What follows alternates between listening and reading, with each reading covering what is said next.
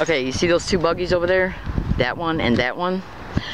Those two buggies, okay, were carrying the groceries of the assholes that are camping out right down the hill from where the buggies are at over to the left. They went grocery shopping, took the groceries out, okay, and then walked down into their area. They're directly connected to organized gang stalking, massive harassment of me, okay? That's right. And I'm not gonna make any more statements about it today, but let me just put it to you this way. Those shopping carts were there on July 9th, 2014, and a specific San Diego police officer was told where they were living at, by me to them. And those shopping carts were right there, okay? Right there.